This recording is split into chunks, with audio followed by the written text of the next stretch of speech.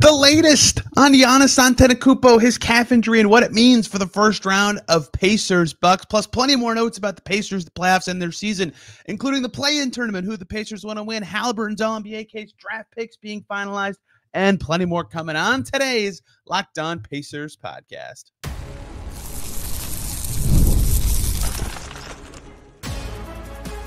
You are Locked On Pacers, your daily Indiana Pacers podcast. Part of the Locked On Podcast Network, your team every day.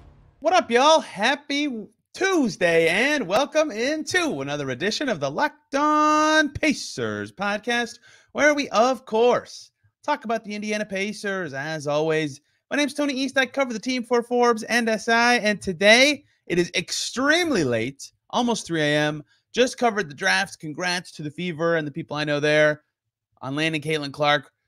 But we have a lot to talk about with the Pacers, who had the day off of WNBA draft day to watch that and create a video of them celebrating Caitlin Clark coming to Indy as they focus ahead on the Bucks. They're going to practice Tuesday. We're going to hear from them because this is a big series. And the big news that came out Monday about the series was from Shams Charania about the latest on Giannis Antetokounmpo's calf injury, what that will mean for the series. We'll dissect that, Giannis's impact, all sorts of stuff there. And then a couple notes to kind of wrap up the Pacers season in my head and give you all the information you need to know to set the scene going forward, including Haliburton's chances at All-NBA, draft picks, some bonuses, the play-in tournament, who the Pacers should, in my eyes, want to win, and lots more coming here today as we get through ahead of Pacers Bucks. Tomorrow, we'll have a Pacers-related guest on to talk Pacers Bucks from a Pacers perspective. And then Friday, we'll probably have the Locked On Bucks co-hosts on to do a crossover previewing the series. And we'll just keep talking Pacers Bucks all week with various other guests in Pacerland. We start today looking at the series through the lens of the biggest non-Pacers thing entering the series, which is Giannis Antetokounmpo's health. Unfortunately, health will be a big storyline, and this is out of the Pacers' control. And of course, it'd be awesome if they could beat any team at maximum health. But Shams Charania reporting Monday morning that Giannis Antetokounmpo, real doubt about his status to start the series. Charania's tweet in full says, Bucks Giannis Antetokounmpo is rehabbing daily, but there's some real doubt for his status to begin series versus Pacers on Sunday. Although Giannis has rare recovery ability, he's very much up in the air for game one. If you remember, Zach Pearson and I talked about his recovery ability 2 days ago, right? This is what it is for Giannis. So the timeline here is interesting. The Bucks played the Celtics on April 9th, right? About a week ago exactly now. And Giannis fell to the floor in that game, non-contact injury. And then the Bucks said the next day that an MRI confirmed that he had a left soleus, aka one of the calf muscles strain, that would leave him out for the rest of the season. And calf strains have different severity levels that make it hard to know exactly what that's going to mean for Giannis and his availability and how effective he'll be when he plays, especially because all the leg muscles are related, or not all of them, but many leg muscles are related in some way. But in general, if it's like the best case scenario for the Bucks, like those injuries are typically a little like more than 10 days, closer to 2 weeks. And so if it happened on the 9th, that would be April 23rd. You know, maybe he can heal faster than that, as he does before. Some guys can. And the first game of the series, even with it being as late as possible, right? The first round games are going to be Saturday, Sunday, this coming weekend. Even if it's Sunday, that's the 21st. So it's not that surprising to me. Obviously, Giannis could make it even more surprising and actually play. Again, we've seen him do this before, and this is a huge series, and the Bucks need him to be as good as possible. But this isn't like stunning to me that this is the update. He did just say again in Shams' tweet that it's very much in the air for game one. We know nothing after that. And I actually, unfortunately, think a key storyline to monitor this series is, when are the games? What is the spacing of the series, right? It's possible that it's It's possible that it's Sunday, Tuesday to start the series.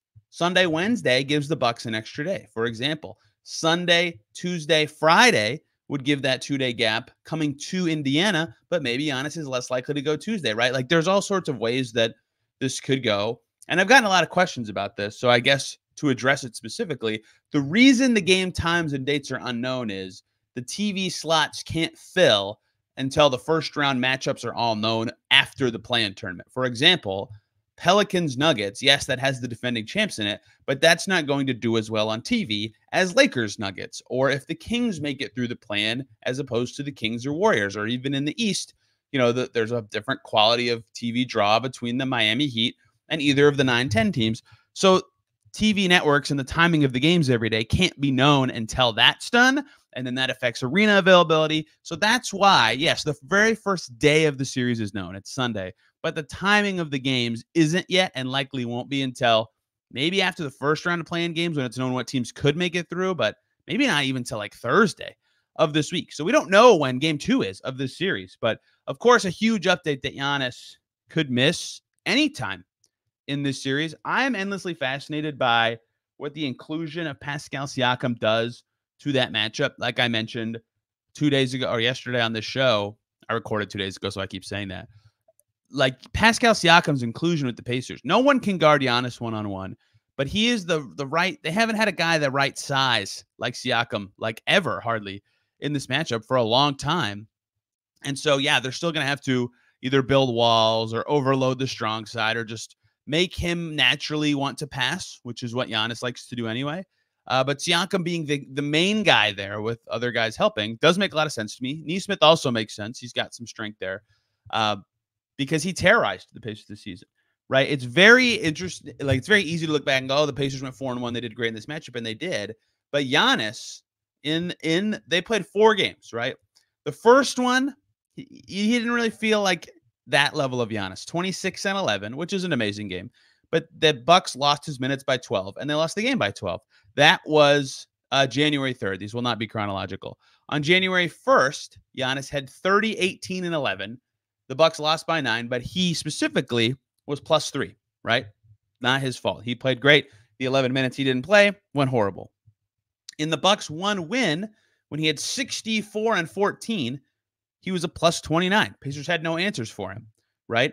In the in-season tournament semifinal game in Vegas, he played 40 and a half minutes and had 37 and 10.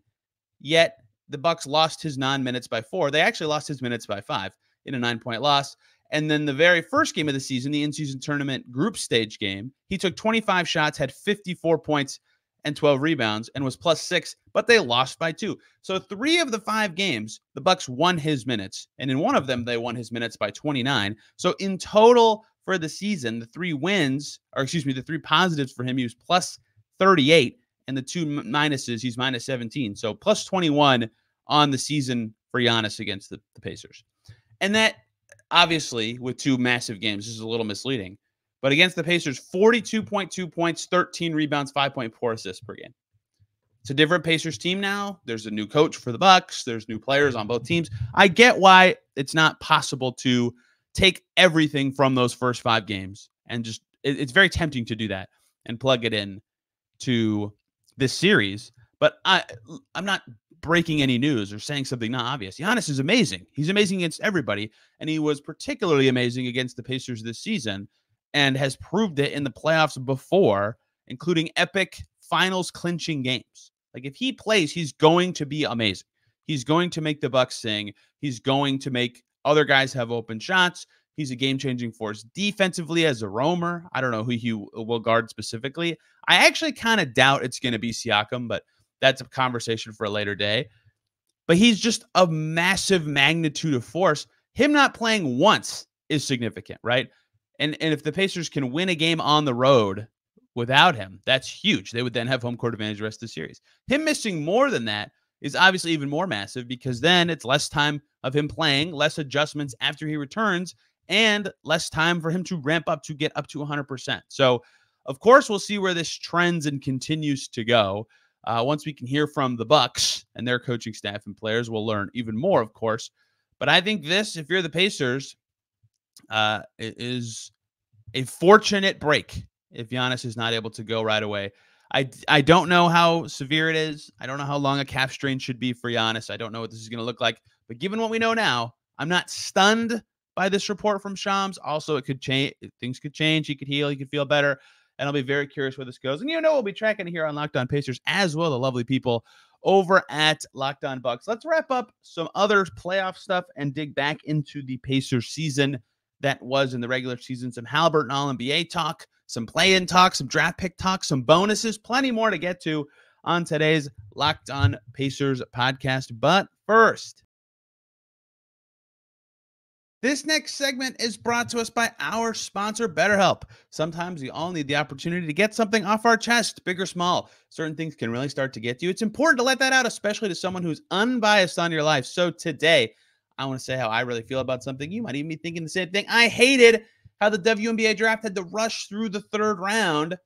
They ran out of TV time. I don't know if that was intentional or not, but they all just were dumped. Here's the last 6 picks. I didn't see them. I didn't know them. I was watching it and didn't even know who was picked 27 through the end of the draft. I thought that was a crummy way to do it. They went right into their next scheduled programming at 9:30, and I wish they could have had at least someone read the names of those players. Therapy can be different for everyone. Most of us have bigger problems than our favorite sports teams or the third round of the WNBA draft, but it's important to get things off your chest every once in a while. And if you've been thinking about starting therapy, give BetterHelp a try. It's entirely online, designed to be flexible and suited to your schedule. So visit BetterHelp.com/LockedOnNBA to get 10% off your first month. Again, that's BetterHelp, HELP.com/LockedOnNBA. Back here on Locked On Pacers. Thanks for making us your first listen today and every single day. Check out Locked On Bucks for your second listen for more on all that stuff that I just described about Giannis. They'll have the local perspective on that injury, what it could mean, and I'm sure they'll say what I should have said more. We'll see, right? The game's a far off game, but that is the big news ahead of the series so far. I want to dive into some other stuff that I think is important. They either didn't get talked about enough or will matter going forward, or is just stuff that puts a bow on the Pacers season. And I think where I want to start here is a big topic that is going to be maybe the topic, sans playoffs for the Pacers in the next couple weeks. And that's All-NBA, the All-NBA teams, and specifically Tyrese Haliburton's inclusion on them. When he reached 65 games, he became eligible. I tweeted that he's eligible. I said it on the show, and people replied to me and said, well, okay, he's eligible, but he's not going to make it. He's not playing well. And I said, I think he's a lock to make it. 90% plus, I believe, is what I said on the show and tweeted. And then I kept hearing more and more stuff from other people like, oh, he's probably third team, maybe not going to make it. And I maybe I should have said like 85, 80%. I still think he's a borderline lock. And here's the thing. There's a couple things that I think matter here. One is that I think when people really get into the nuance of what his struggles actually were, and arrive on the fact that it was just shooting, the most volatile thing from a skill perspective for a player, that will make people land on him making it, assuming people do the requisite level of research here, because he still ended the season with the per game assist crown. And quite frankly, it didn't even end up close. Like Trae Young could have gotten close if he played more. He didn't. And so that alone, like if you're just a per game stat sorter or someone who knows anything about Haliburton, who finished a whole assist over Luka Doncic and 2.4 assists over fourth in the league and nearly 3 assists over fifth in the league, just a dominant passing performance. Like that separates you in a big way. And he also, of course, added over 20 points a game. I think that he will still be a very close lock to make it. You Google All-NBA teams. The first 2 hits that come up right now are a Forbes article from Shane Young and a Yahoo Sports article from Dan Devine, and both have him in. And a lot of podcasts I've listened to with national media people who actually do the work and watch games and are the reasons I listen to these podcasts, both had him in. The 2 I listened to the most recently did. So that is generally 3 actually podcasts all had him in. That is generally like my barometer right now of saying, yeah, I still think he's going to make it. But to really sort this out for everyone, right? There's 3 All-NBA teams. It's no longer positionless. And by the way, as an aside, all defense is no longer positionless, and that stinks for Myles Turner, not because it matters for this year at all, but because he finished top 10 in Defensive Player of the Year voting twice, but never made all defense because Rudy Gobert and Joel Embiid were always the 2 centers ahead of him who made the all defense teams. He would have made 2 all defense teams by now because his defensive peak was certainly high enough to be in there. That will no longer be the case for him. So here's where All-NBA stands right now to me.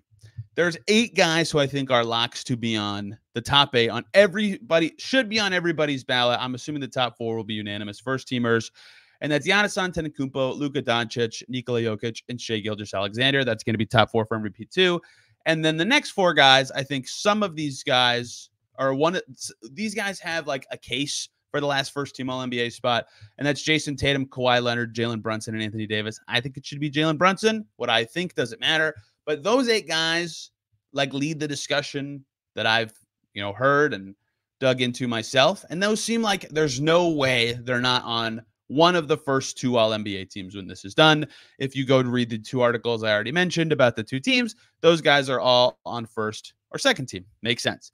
Then there's a second tier of guys that I think will for sure be on one of the All-NBA teams, but maybe second, maybe third, but probably no chance at first for these guys. And there's only 3 guys in this group. That's Kevin Durant, Anthony Edwards, and LeBron James. They all seem exceedingly likely to be on that group. And so if you've noticed so far, I've said 11 names already. So there's only 4 spots left for Haliburton to sneak into. And that's why I think second team might be out of the question for him. Maybe you could quibble with his spot versus LeBron. But Ant's hard to catch. Ant played a lot more among the group that I just said.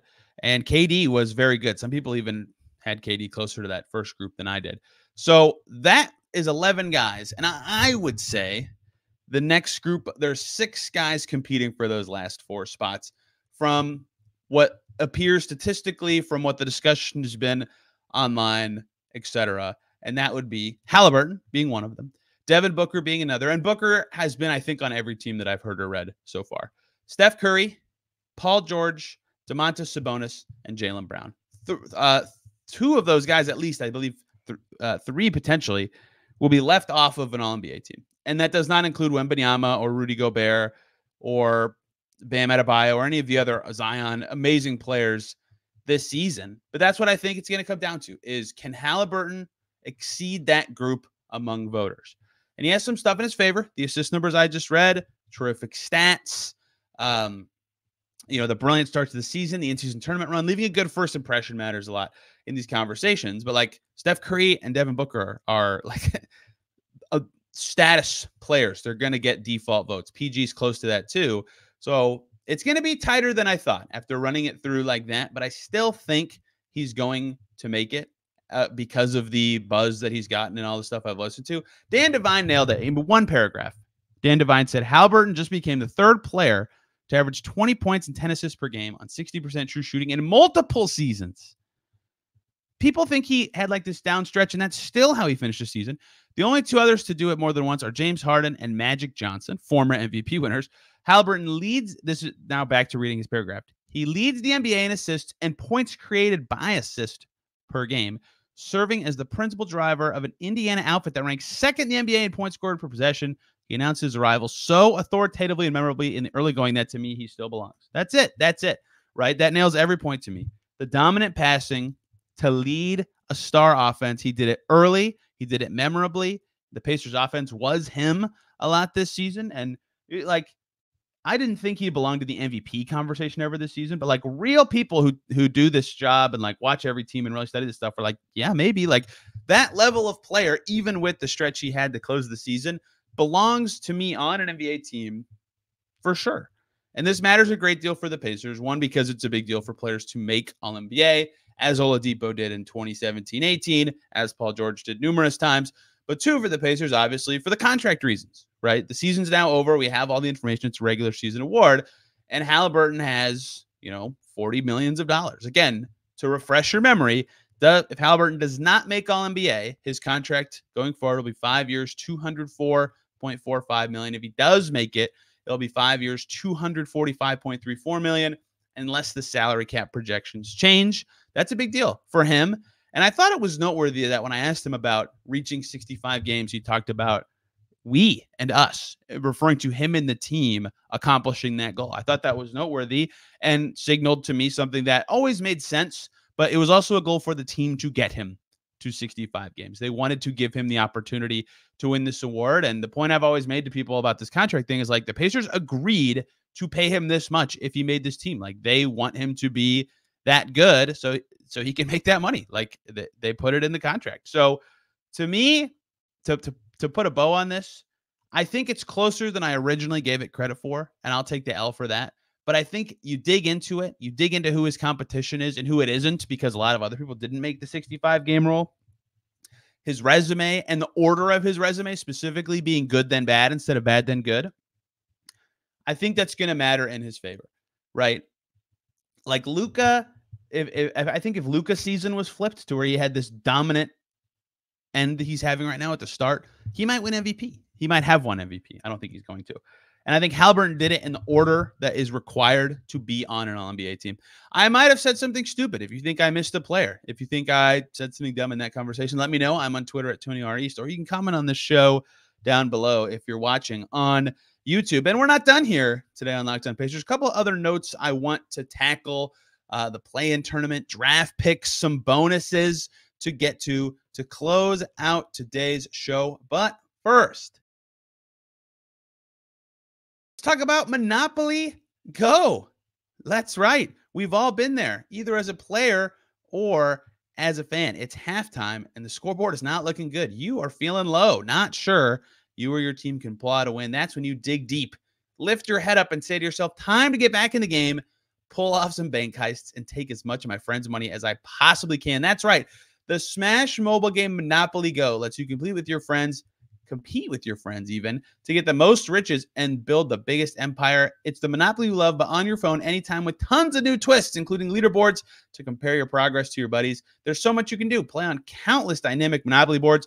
Make your friends bankrupt by smashing their landmarks with a wrecking ball. Charge the players rent for your iconic properties. You can even work with your friends to crack open community chests and enter tournaments to get extra awards and climb the leaderboards. So get back out there, put on your game face, and download Monopoly Go, now free on the App Store or Google Play.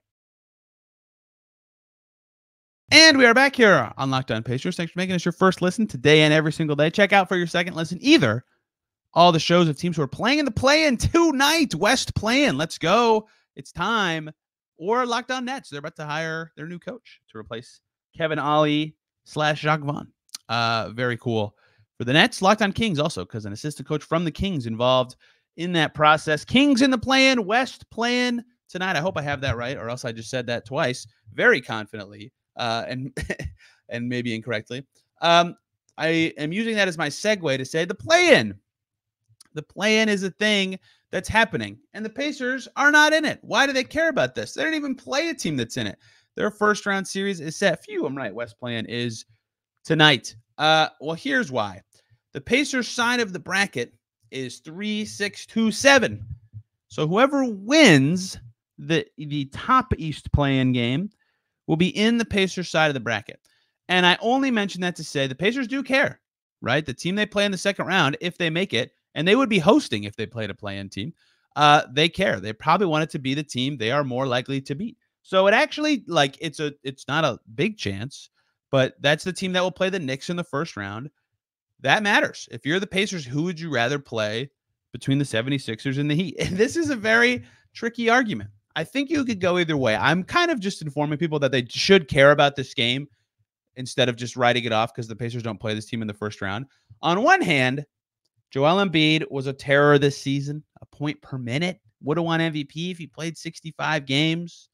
No one wants to play the Sixers except for the Knicks, who just went for it. I love it. That's a tough matchup for the Pacers. Embiid always does well against them. They looked great this season at their best. Maybe the Pacers don't want to play them. And in that case, the Heat winning that game and playing the Knicks could be better. Pacers have shown they can beat the Heat. They also showed they could beat the Sixers, to be clear. But maybe they don't want to play Joel Embiid doing that. But maybe they've seen Joel Embiid's teams not make the conference finals ever. And they've seen the Heat make the conference finals several times since the Pacers last made the playoffs and would not like to play the Miami Heat and Eric Spoelstra and their geniusly inventive offensive strategies. I can hear both arguments. I really could. And maybe it doesn't matter. And maybe you just rather see the Pacers play the Knicks, who could beat both of those teams. The Knicks were very good this season. But my take is it should matter. But both because the Heat and Sixers are good enough to beat the Knicks and because that they'd be hosting that team. It's not like an unrealistic possibility. That's the Pacers' second round series. So it's a small chance. It's just something to think about. So I am of the opinion, I won't be a fence sitter. I think the Pacers should want the Heat to win. I think the Pacers offensive firepower has a better chance of getting them to overcome the Heat than the Sixers in a 7-game series. I'm not going to tell you what to root for, but you should care about the 7-8 game in the East if you're a Pacers fan and what it could mean for the Pacers' playoff path, even though they avoided Boston's side of the bracket, which is obviously extremely significant. That team is ridiculously good. Okay, the Pacers season is done. We've talked about the All-NBA. We've talked about their playoff bracket and everything.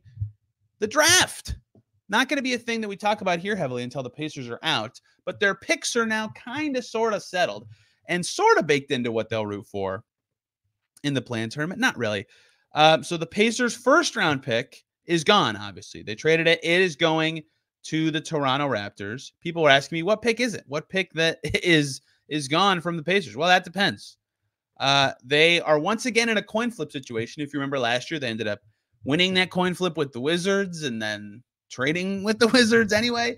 Very weird, but they got 2 second-round picks out of winning that coin flip. This year, the Pacers first-rounder that they don't own is in a coin flip with the Lakers and the Sixers first-round picks and the Magic. 4 teams finished 47 and 35. So the pick that goes from the Pacers to the Raptors could be anywhere from 16 to 19. But wait, that's not the whole situation, because the Pelicans, who had a better record than that, they won 49 games, are in the play-in tournament. But if you don't make the playoffs, you're in the lottery. So if the Pelicans do not make it out of the play-in tournament, their pick would go from currently tied for 21st into the lottery, which would then mean the Pacers pick going to Toronto is somewhere from 17 to 20 instead of 16 to 19. Doesn't really matter. It doesn't go to the Pacers. If you're a Pacers fan, you might be saying, why should I care? Well, maybe you don't. But that is the status of their first-round pick. And if you want the Pacers to send the crappiest pick possible to the Raptors, well, it could be as low as 20 if the Pelicans stink it up this week and then the Pacers lose/win, whatever. They don't care.